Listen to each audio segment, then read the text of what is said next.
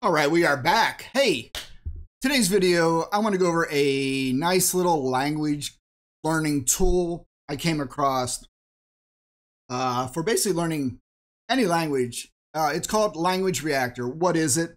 It is an extension. It goes into your Chrome browser. Brave browser. I think they're going to have Firefox and Edge coming soon. What is this thing? It is a powerful toolbox for learning languages. It helps you to discover, understand, and learn from native materials. Basically, studying will become more effective, interesting, and enjoyable. It was formerly called Language Learning with Netflix. It is pretty interesting. For me, as a hobby, I decided to start learning French. I don't know why. I have some people that speak French, I know. And I thought it'd be interesting to see if I can actually educate myself and speak the language. For me, this is one of the tools in the toolbox. There are many different ways to acquire languages. People learn differently, and you got to find out what your goals are, and you got to keep your motivation because you're going to be frustrated in picking up a language. And it doesn't come overnight. It does not come overnight. How did you learn your native language? You learned it by growing up and immersing yourself in it. You grew up and listened and listened and listened.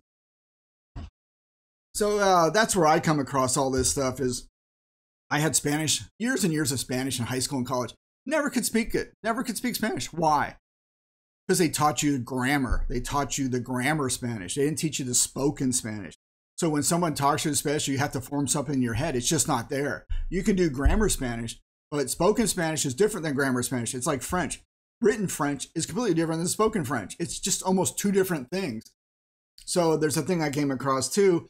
As I went into this, I discovered that I need to find the right way to learn.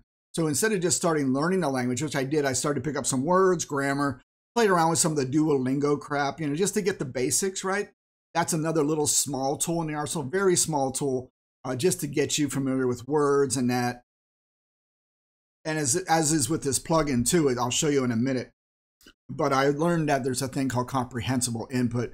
Getting input, listening, as if you were a baby again, acquiring the language, letting your brain get used to the words, hearing the words, hearing the pattern, all that stuff, picking it up through comprehensible input. The secret word there is comprehensible.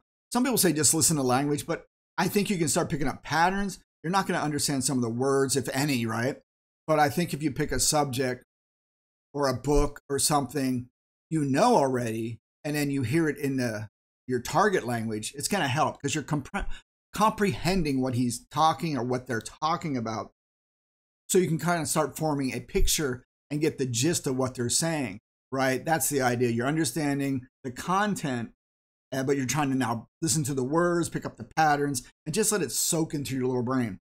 Anyway, one of the tools is, for me, is this little language reactor. It's kind of cool. It's just a little extension plugin for, like I said, your Chrome browser. You install it, no big deal. And what does that allow you to do? It allows you to play Netflix videos or YouTube videos that you can then show the translation at the bottom and shows your native language as well and shows your target language translated. And on the right, it shows the subtitles over here. You can click on it and get the translations as well. Anyway, enough about showing their side. Let's just get into it. It's kind of useful. Like one thing I found helpful for comprehensible input and just immersing yourself in the language with the spoken French, especially, it goes quick. They speak quick, man. It's amazing. And they run everything together sometimes where like je suis becomes shui. It's like, what? Wait, where did that come from? See, written, it's J-E-S-U-I-S. Boom. And spoken, it's shui. I think it's like C-H-U-I sweet. It's just abbreviated, they have their own thing. And like if you say je ne sais pas, they just say je pas. They take out the nen. So the written versus spoken is way different. Running stuff together with liaisons and that, it all becomes very interesting because you got to start listening to the native speakers to pick that up. And that's where I'm at. I'm a baby at all this stuff yet, but I'm just thought I put out there some of the little tools that have been helping me. So Language Reactor, it's free, download it. Put it in your plugin as an extension in your browser. And I am on Netflix over here. I'll give you a little gist here. This show is Call My Agent. It's a French series. It's not bad. It's not a bad show at all. I'm on my second one. First one caught me right away. Like when I started watching Lupin, which is another French series, it took me a couple episodes, like 4, I don't know, 2 to 3 to get into it. I'm like, what am I watching? This is kind of like cool. It's like a talent agency with actors and stuff. And you kind of got the idea about that already. But then you start playing the subtitles at the bottom. You can do it on your browser and on your TV. I just look at the French subtitles. And that was interesting last night, just trying to keep up. The problem with doing it right on Netflix on a TV with closed captioning on mine, it wouldn't keep the subtitle up long enough, go quick, and it was hard to keep up. So with this on the browser, I like that I can pause it, kind of digest stuff I don't get. And I was watching last night on the TV. I noticed a lot of same patterns of words kept popping up. It seems you start getting these 20-80 rule, right? Like I don't know, most of the words are used, like small set of the words are used 80% of the time. 20% of the words are used 80% of the time, right? You know what I mean? And it seems I notice patterns. Very rarely, maybe one off word. It's like, what's that word? But in general, it's like, oh, okay, got it. And if you look at your own daily use of your own native language, how many different words do you really say a day? You know, you're getting the idea across. And then with this, you kind of can see if you start picking up most of the words, you can kind of get the other words you don't get because the other ones help give you the content of what that other word may be. So that's the idea. You start training your little brain. And it's amazing how it starts working. Even with songs, there's a good little song if you like French. I think Dua Lipa is like 3 years old now, Fever. And in the part, Angélie, whatever, is she a Danish? Belgian singer. She puts in the French part. So it's Lipa doing English, and then the Angélie, whatever her name is, does the French part. And that's a good little thing to go and do the lyrics on YouTube with the song. And you just get some cool, you got the music, and then you got the the French, and then you can go through an exercise to put that into Google Translate and just start memorizing that. You get the, not memorize, but get the gist of the words, how they go together. Oh, it's a good little exercise there. But this language reactor thing is a good little exercise. Again, lots of little tools. There's not one shoe fits all, and everybody learns differently, right? And language is amazing. It's complicated because language is culture. So it helps you understand the culture by watching the shows as well. And it is amazing how fast they speak. To me, it's fast and it's sort of quiet. So you got to really listen how the words are running together. And with Language Reactor, they get as close as they can to the actual words said by the actors. Some closed captions in that don't really are 100% accurate. So you're going to wait, what did they say? That's not what's on the thing. So you're not getting a one-to-one. So I found this is really close to matching what's being spoken on the TV show. Again, one of the better ways to learn is maybe watch the same episode multiple times. First time through, I'm doing it with French subtitles with the English. Let it rip through. It's a 45-minute show. And then maybe the next time you take off the English subtitles and just play the French subtitles. Boom. And then maybe if you have for a third time to keep getting repetition of what's happening and expectation, then you just keep off all subtitles and just try to train your ear to listen to what they're saying. Because it really, to me, is difficult when they're speaking it fast. Like this is a prime show over there. So they're not going to speak slow French for beginners. They're speaking it to native French speakers. So it's just going to be normal to them, right? All right. So what happens here? Like I said, you got it down here. We can play this. I don't know if you'll hear this or not, but that's fine. We won't. Let's just zip through it. If it plays.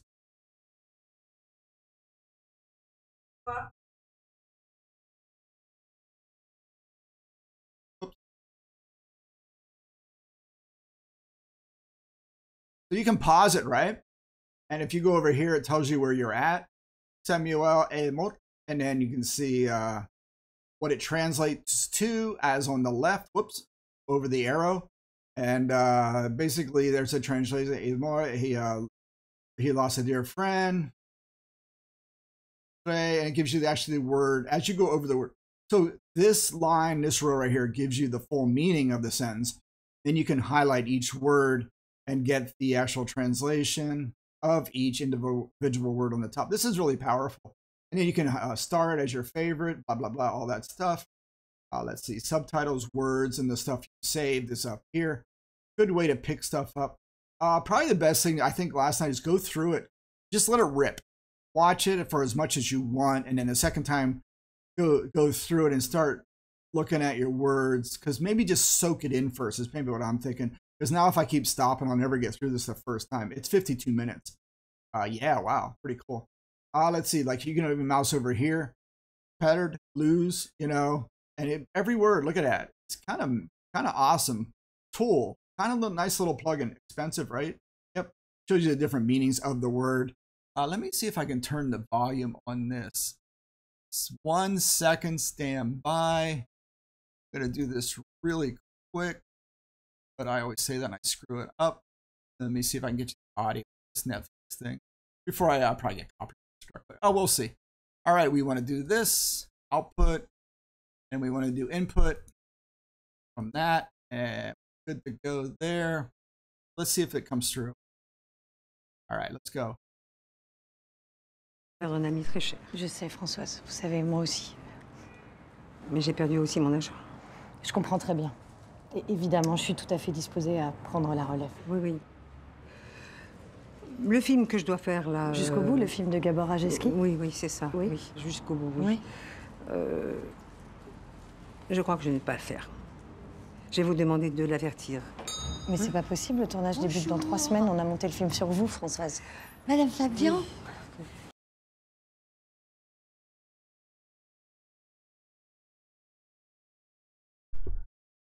So you can see how fast they speak, and it's kind of not super loud. Probably better with headphones to pick up every word. But you get an idea how nice this actually will come into play to actually comprehend what's going on and kind of train yourself as well. Let's see, let's go over here. I get another one. Here they're in an office meeting right here. Let's see what I get out of this. Et de stable émotionnellement. Ou peut-être de quelqu'un qui aime vraiment le cinéma. Yeah. Maybe you start picking up some basic stuff. You know, it's usually like this is a common thing. You know, obviously maybe someone, duh, that's a common phrase. But you start noticing it just seems to repeated, and you just build up your base. And this tool is pretty powerful in that aspect. So I think probably for me, the best exercise, listen through it once. Again, maybe do 20 minutes of it, right? So 52 minutes is a long time to commit. But say 20 minutes of it with the subtitles, just let it play through, rewind the 20 minutes. Next time, start, going through each word you don't understand, and then maybe the final time through, you can take off the English or your native language and just watch the words zip by. Then if you want to do one more time for whatever, maybe just rip off all subtitles and just see if you can pick up what they're saying, because it's going to be your 4th time through. You know, you should have trained, it should have helped train your ear, which I think is my project now, is to go through that and probably try those 4 steps. I don't know, again, one little tool in the toolbox to help you pick this stuff up. Other stuff I'm doing is lots of YouTube channels, a couple good ones that speak slow and are doing comprehensive input through stories, drawing. One guy is a Swiss guy, Lucas. He is great. He sits down, he's doing comprehensive input for different levels, talking to you, making you understand, comprehend what he's talking about, and you slowly pick it up. And what I found, if you watch it multiple times, say with this video or with a comprehensive input where they're doing basic stuff, you can really start finding your little brain, pick things up. It's not bad. If you're just burying your head in like a Duolingo thing with grammar and words, that's just beating your head over a stick, trying to rote memorize stuff. And that really doesn't work that great. It's good just to kind of maybe pick up some words here and there. I think that's probably, let's say, 10% of my arsenal. I'd like just comprehensive input. Is it a lazy way? I don't know, because I'm just soaking it up. Is that how your brain's made? Yeah, I don't know. Maybe to observe.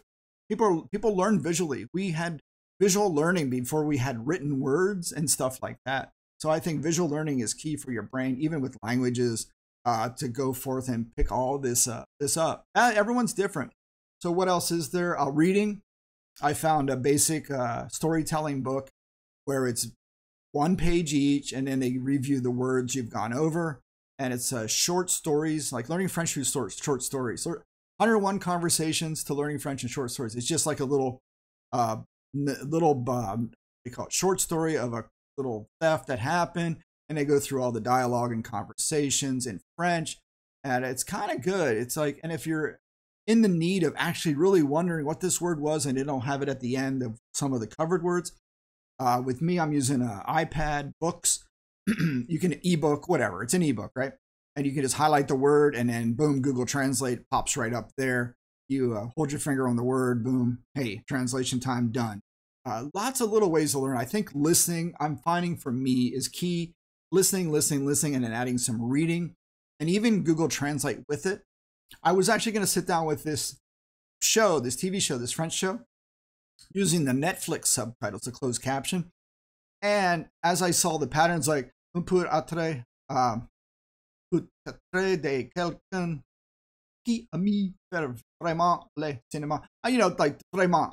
I was going to type that in manually to Google Translate and make sure I understood that it was really, you know, truly, really, whatever. But now with this, with language transfer plugin, it's already done for me. But sometimes it is good to go over to Google Translate as you're listening to something, type in a word, pause the video, and look at the translation. It's not, sometimes it might be a bit off for what the intent, the content of the sentences, but it gives you a general idea. And Google Translate actually does the pronunciation really well as well for amazingly a great product. We're getting to the point where we're gonna have like a Star Trek level translator one day, where you just put it on your neck and it translates for you, which is good and bad because it makes you dumber. It's because you're not actually using your brain to speak it. Who knows? That's another story. But anyway, check this out. Actually, a good show too. Check out the show. I'm only like 1.5 in. It's actually caught my attention. It's like, this is a really good show. Maybe France is the new Hollywood. Some of the stuff out of Hollywood is crap. So seeing this stuff come out of France with Lupin and this show, it's like, wow, they got some stuff going on over there. So something to think about. All right, what do you think? What have you found helpful? Anyway, this works for any language, I think. You can go look on their page and see whatever language it covers. But I'm finding this very useful. All right, that's all I got. I'll keep you posted on how the progress goes. And I'm hoping within a year, you know, I want to get to 6 months and a year. They're saying you should know 6,000 words to help you get to a fluency, be able to speak normally. Not normal, but be able to have some kind of basic understanding of the language and converse with someone. And then keep going. It's like anything, like a pilot, you're always learning. And like a doctor, you're always practicing. You know, it's always the thing with a language, you're always learning because it is culture. Your language is culture. That's why you don't pollute someone's culture with a new language. Its language is the culture. Learn the language, assimilate, become part of the culture. Yeah, anyway, that's where I'm at. That's my little journey thus far. If you are doing this as well, post down below what you think or what channels you found useful. YouTube is a powerful learning tool. There's some good and bad on YouTube. You just got to find the good stuff and make yourself better. Instead of wasting time sitting in front of useless stuff, useless videos, go learn something, learn a trade, learn something, how to repair something, learn a language, learn how to program, learn how to play guitar. The power of YouTube is there. There's a lot of bad, and there's a lot of good, whereas Twitter is all bad. Twitter is poison, but YouTube has some benefits. Hopefully Twitter gets into videos and then we'll give a little more competition to YouTube, but we don't know what's going to happen. So far as right now, check things out. Let me know what videos you recommend, what channels, and other tools as well. Do not rely heavily on the mistake I made on apps initially. Duolingo help, and the goal with Duolingo is get through the roadmap as fast as you can. Don't do all these upscale things and blah, blah, blah. And try not to spend all your money. But use the desktop version for Duolingo. Just zip through it. Get some words in your system, under your belt. Get some basic grammar, some basic stuff to help you understand why are they doing that. You know, why is this way? You know, and oh, what is where? Oh, okay, where? Of, key. Oh, which? You know, there's different aim. Oh, what is that verb? Okay, you know what I mean. But don't get too heavy in that. Focus on listening, and then I think everything else will hopefully. The plan, everything else will kind of start dovetailing together, come together. I don't know if a light switch turns on, but I think it just starts coming together. You start hearing it in your head. You start maybe speaking sentences now and then. Just on rote memorization, I don't see how it's getting you anywhere, because you need to understand what you're saying. You need to just get it into your system, and then, you know, oh, hey, I can say this. Oh, it just came right out. You know what I mean? I don't know. We'll see. Other people have done it. I'm not a total idiot, so we'll see how far I can get. All right, that's all I got. Go forth. Do great things. A bientôt.